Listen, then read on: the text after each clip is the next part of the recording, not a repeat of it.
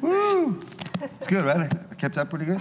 Oh, man. You're amazing. Hi, everybody. This is Guitar Power. My name is Alan Johannes, and I have the pleasure of being here with amazing guitarist, composer, Mary Halvorson. It's a pleasure To be here with you, and you're amazing. And tell me something about the guitar. When? So it's a Guild Artist Award from 1970. Yeah. I didn't put any of these scrapes here. They were here already. But it's a great guitar. It has a beautiful acoustic sound. I mean, even without an amp. It's incredible. So, and did you start on the guitar first? Was that your first instrument? Violin. Violin, really? Yeah. And what attracted you to the guitar? What was the... Probably the same reason as many guitarists, which was Jimi Hendrix. Ah, okay. Yeah, me too. The amazing thing about Jimi Hendrix is I feel like I'll ask guitarists from any age between, 70 and 15, why did they start guitar? And so many people say Jimi Hendrix. So it's really interesting that he's such an inspiration for so many people. And that was why I started. I wasn't really into playing classical music. I wanted to play rock. I got a black and white Stratocaster when I was 11 or 12. And I started teaching myself some of these songs out of tablature books. Like, what was one of the first ones you learned? Were the Hendrix songs? Yeah. The Wind Cries Mary, Little Wing, you still remember Purple Haze. Some of those? Wind Cries Mary. This one. Yeah. I don't remember a lot of it, but that was sort of what got me started. And then how did the whole attraction to jazz start? Kind of by chance. There was my parents were looking for a teacher because they wanted me to take guitar lessons, and the guy they found just happened to be a jazz guitarist.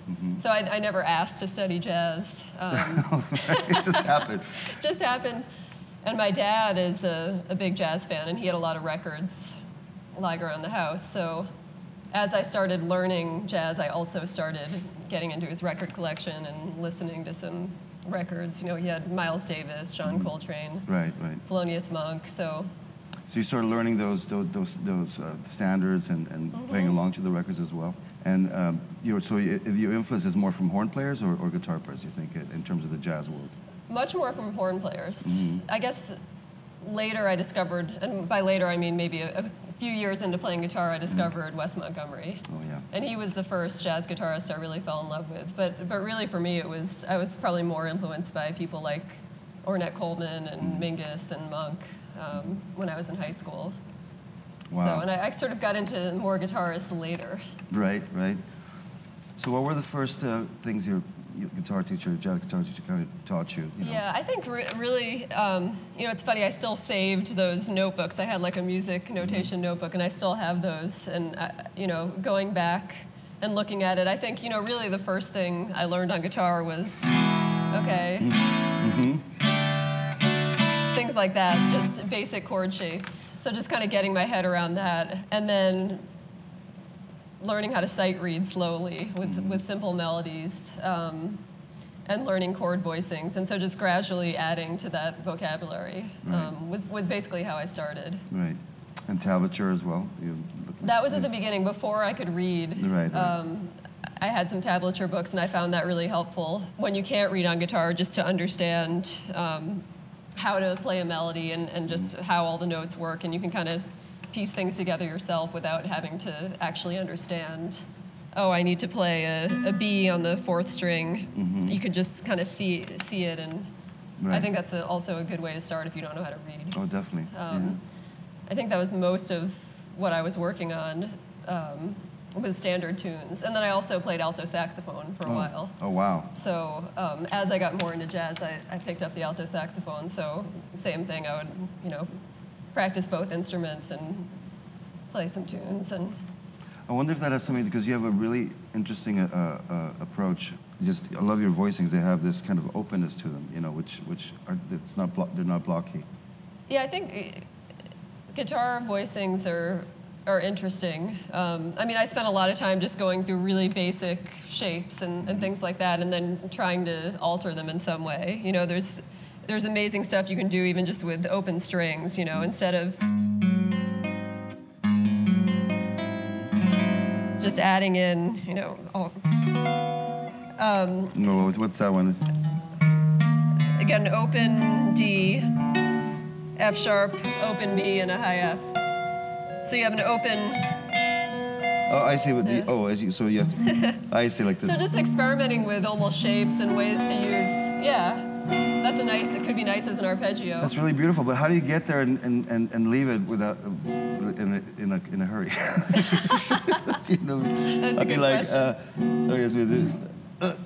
Oh, there it is. Okay. Yeah. Okay. And it can be nice too to alternate crunchy chords like that with more traditional chords. So you have almost like like they're passing chords or something, almost like the function of a diminished chord. So sometimes I'll try to alternate, you know.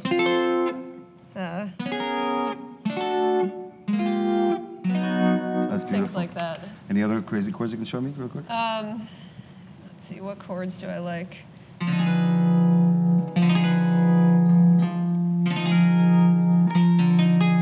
So it's really just a, it's almost like an F half diminished, but with a D. Oh wow, that's really cool. So sometimes I'll just then experiment with moving them around.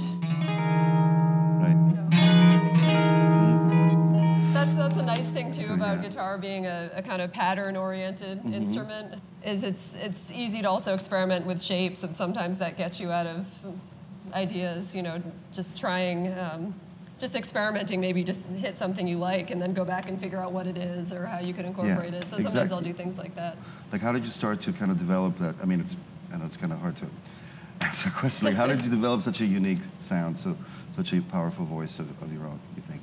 I think I had really great teachers that encouraged me to explore and try things out and do whatever I wanted. I really think that was why, because I was encouraged at an early age to just, hey, you could do whatever you want, you know, experiment, try things out, don't worry about mistakes. Do you remember one of the first tunes you ever composed? Like, yeah, I probably remember a couple of them, actually. Yeah, I'd love to hear a couple. I mean, were they more for solo guitar, or were you already thinking? No, you know, I didn't start doing solo guitar until about a year ago. So most of these things I were writing would be for guitar bass drums or guitar bass drum saxophone or something like that. I mean, they'd just be simple melodies. I mean, something like, see if I can remember it.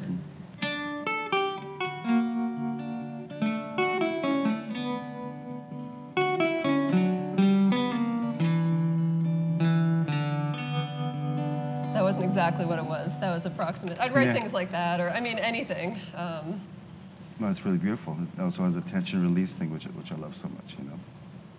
And your own compositions, like, does it come from an improvisation when you know the beginning part of it, or do you just kind of like go there and start to? I mean, do you write it down, and is it in your head? Like, what's the process? Usually, yeah, exactly. That's exactly right. I just start improvising on guitar until I play something that I think could be a seed for a composition.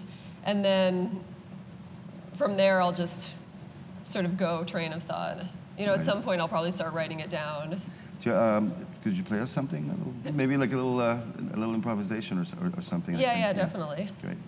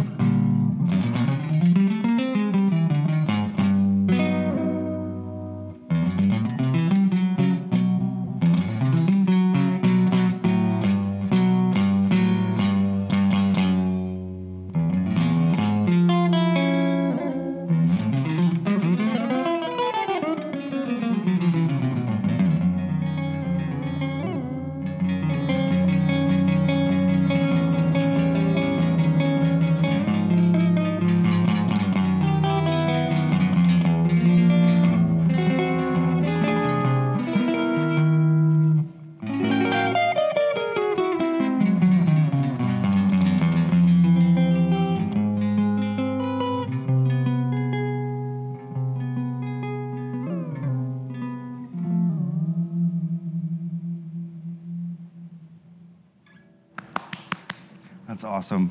I love your style. I love your vibe. Well, thank you so much for being with us, Mary. Thanks for having me. It's been a lot of fun. Great to meet you. Great to meet you too. Guitar Power. Thank you. Thank you.